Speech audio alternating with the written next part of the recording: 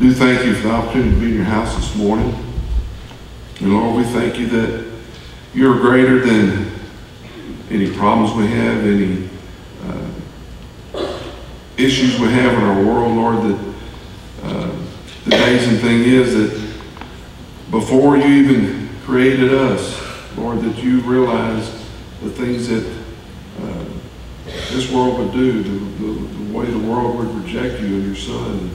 But Lord, you loved us enough to give us that opportunity to love you and accept the free gift that you give to each one of us, Lord.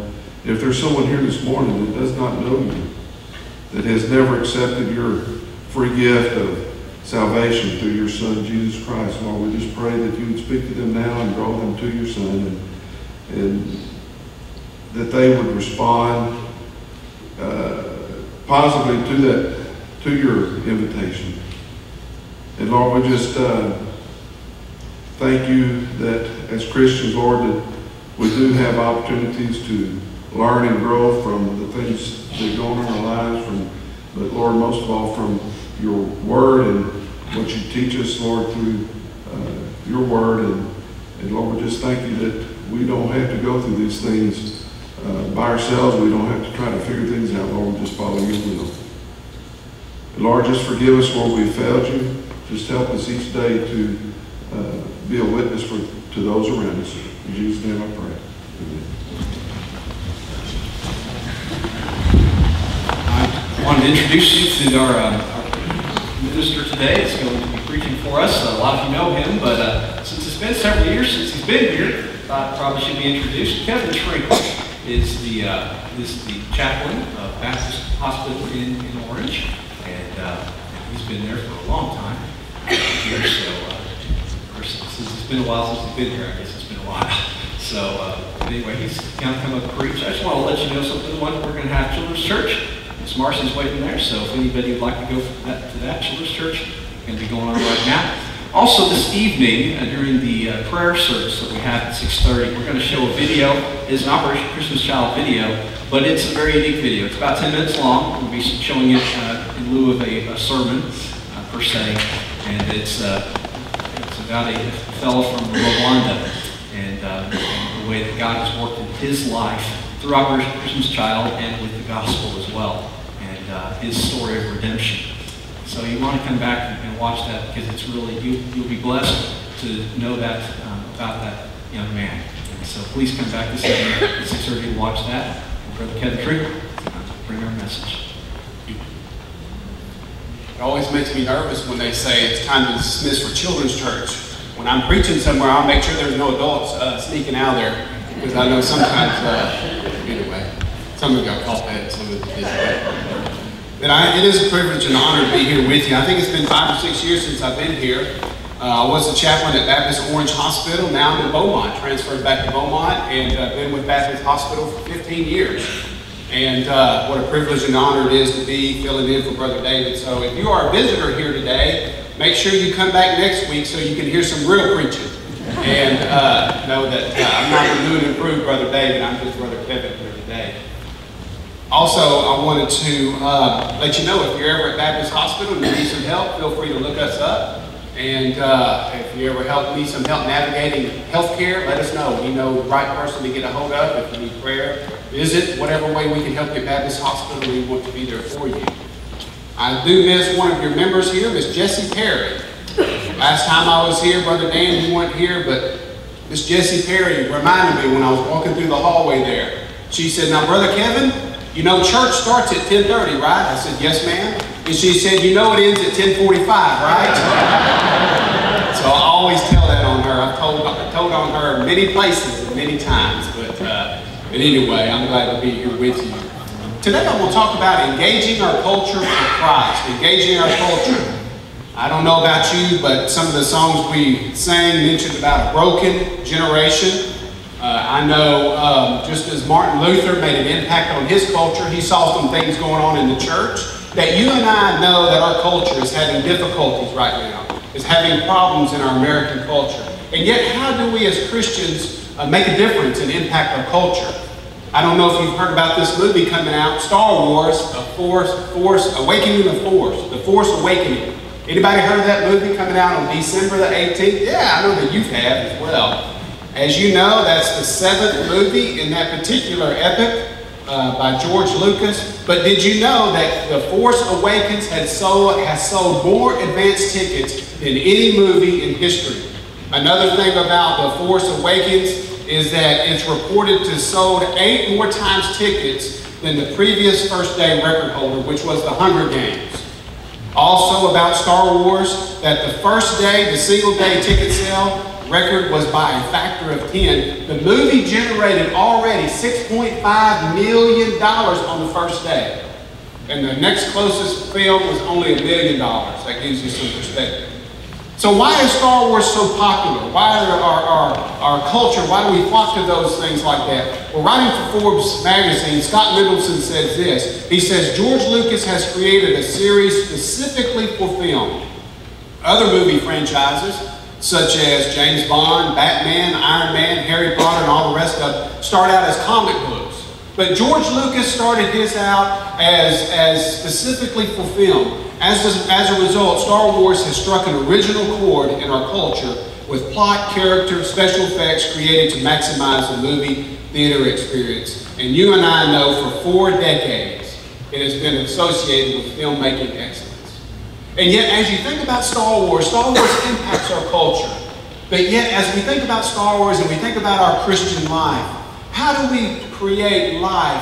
How do we create those things in life that help us to become better Christians? What are the things that we can do to impact our culture, to impact the lives around us, to know that our Christianity, the relationship with the Lord, makes so much more difference than just a movie or theater presentation? As we look at this passage, as you look at the scripture, you and I both know that throughout the Bible we see God's people at times straying off path, going in different directions. Even the Lord confronting rebellious types of generations and individuals and peoples. And yet there are still opportunities for you and me to make an impact upon our generation. I don't know about you, but I want to see an impact in our generation, and I want it to be me. I want to make a difference in my life. I want to make a difference in my brief time here on this earth, and I know you do as well. And so how do we make an impact on our culture? What are 4 ways that we can make an impact? Now, Miss Ann Bennett, this is number 1 in parentheses, so make sure you fill up those sermon notes there. I told her earlier, I said there's a place for sermon notes in here, and hers better be full because I'm going to check it after I get done. So what's the first way that we can make an impact for our culture? Number 1 is pray for spiritual awakening. Pray for spiritual awakening. Now, what's the deal here? Why spiritual awakening? George Washington, our founder of our country, said this: the nation that forgot God has never been allowed to endure.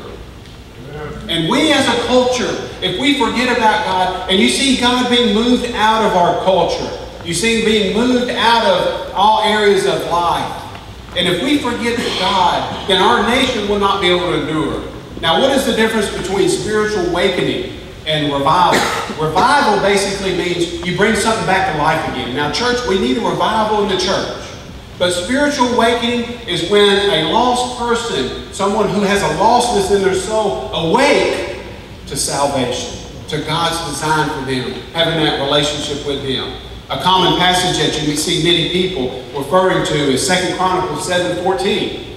2 Chronicles 7:14. If my people who are called by my name humble themselves and pray and seek my face and turn from their wicked ways, then I will hear from heaven and heal their land. Now you notice what the Lord says there. If my people, Henry Blackaby says, I know Henry Blackaby came here a couple of years ago, didn't he? Several years ago.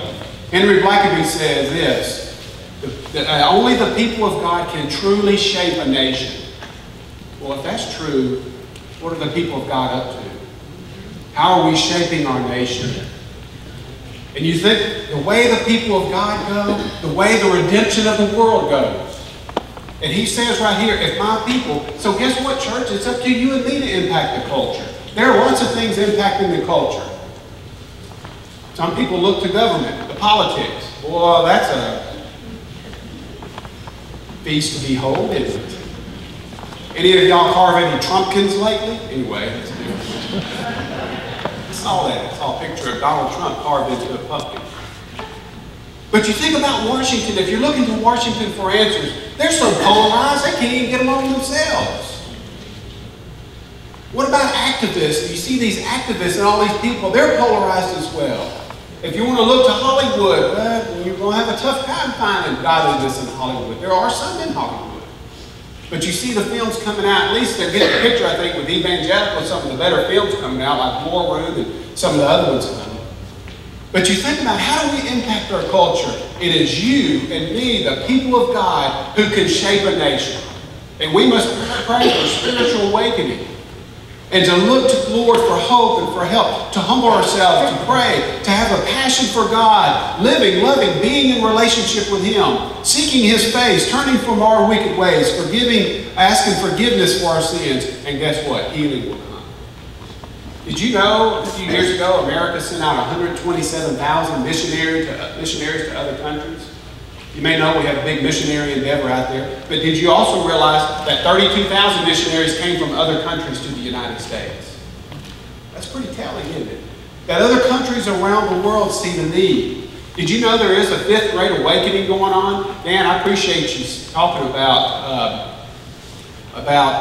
Martin Luther. Give us a little church history there, Polycarp and some of those folks. Anyway, you think about spiritual awakening. David Barrett in his Encyclopedia of Christianity says this, that there is a spiritual awakening going on around the world. It's just not happening in the United States. 82,000 people a day around the world are being saved. Some estimates at 10,000 people in China a day, up to 100,000 a day are being saved. So you see all this happening around the world, but why not in the United States?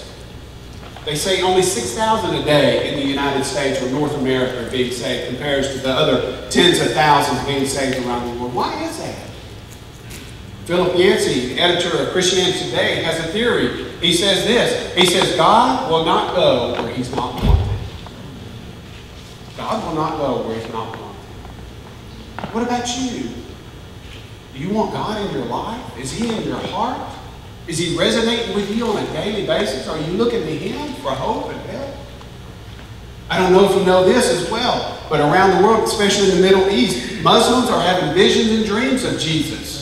More Muslims have come to Christ in the last 15 years than the last 15 centuries. It's pretty amazing.